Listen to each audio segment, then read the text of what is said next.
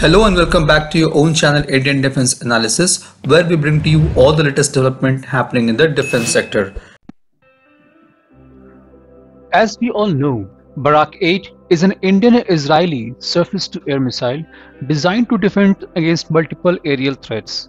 It is developed by a consortium of Israeli and Indian enterprise. It is spearheaded by Israel Aerospace and DRDO. The missiles are produced by India's state-owned Bharat Dynamics Limited (BDL).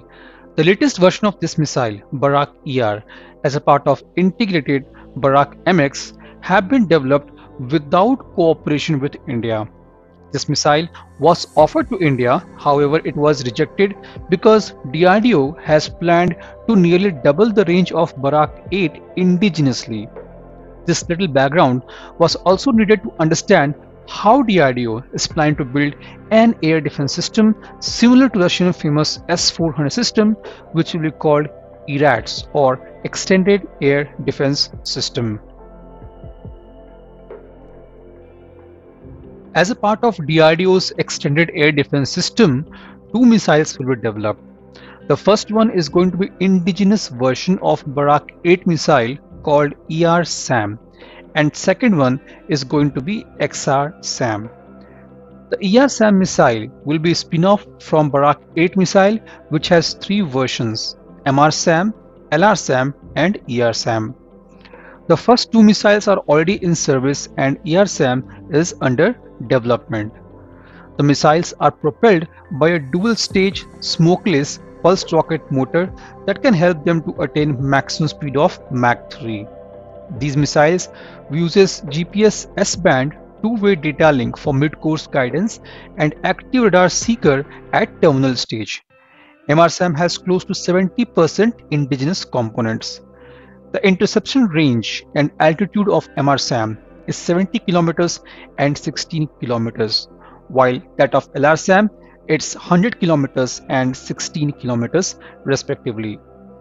Talking about the under development ER-SAM, which will be part of DRDO's ERADS, it will have an interception range and altitude of 150 km and 30 km respectively. This missile will be similar to Barak-ER missile in terms of capability, but completely in-house designed and developed by DRDO. The next missile is XR-SAM, which is going to have an interception range and operational range of 350 km and 80 km respectively.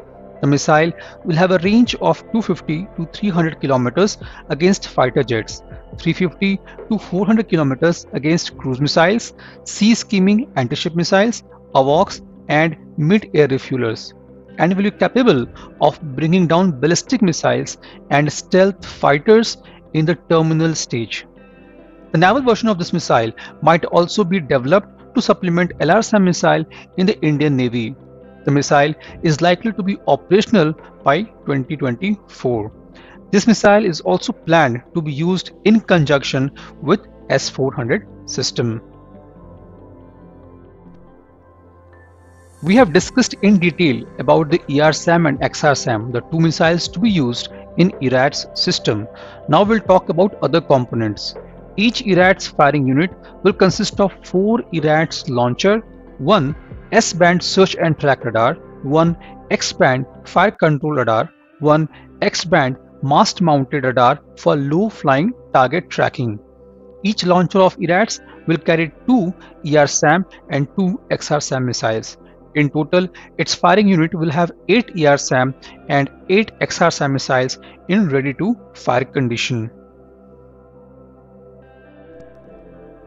ERADS is almost like S-400 system in terms of capability, barring few differences. The S-400 has 4 different missiles for different role and range, whereas ERADS will have only 2 of them for engagement at long range and medium range. Also, the maximum range of ERADS for the engaging targets will be 350 km, while that of S-400 is 400 km. But these small capability gaps can be easily filled with further extending the XR-SAM range and integrating Akash and QR-SAM missiles.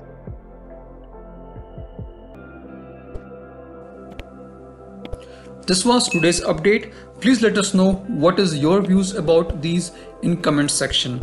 Feel free to post your comments and suggestions about any topic related to defense sector on which you want to hear from us. With this, I would like to say goodbye and Jai Hind friends. Please like and subscribe our video if you have not done already. We'll be soon back with more interesting and amazing development happening in defense sector.